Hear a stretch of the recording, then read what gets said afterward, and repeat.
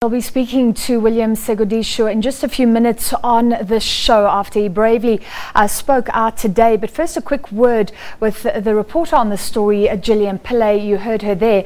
And Gillian, I mean, we've heard shocking revelations before, but it's always still so shocking. Priests are meant to be the guardians of ethics, the caregivers. Explain what it was like to be there today.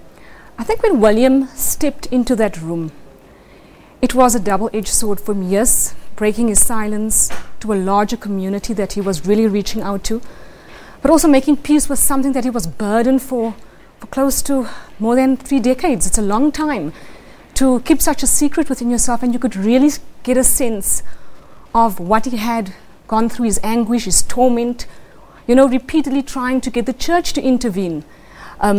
Yes, throughout documenting, how he was groomed from money sent to his family, clothes bought at Edgar's, things that he wasn't accustomed to from a very young age, being saved from a life on the streets. And that is how it all started. And William took you meticulously through the detail of how he got to know Father Bill, as he's known, and how the shelter that was supposed to be a refuge, which is connected to Christ the King Church in Doornfontein, how they worked hand in hand, getting these young boys to really go under the wing of priests who, from the guys seemed to have good intentions. And William took you through really graphic detail. I remember him breaking down when he detailed the first rape.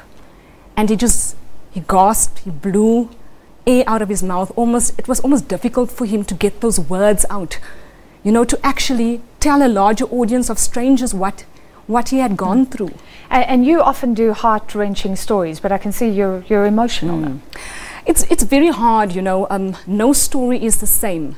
And it always leaves you, have I done enough? Can I do more? William's story, how will it help others?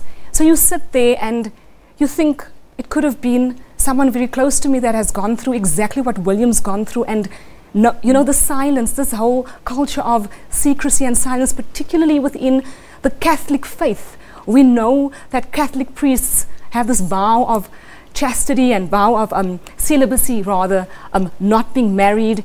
And these aren't the first testimonies we've heard from victims talking out against what they have to endure from Catholic priests.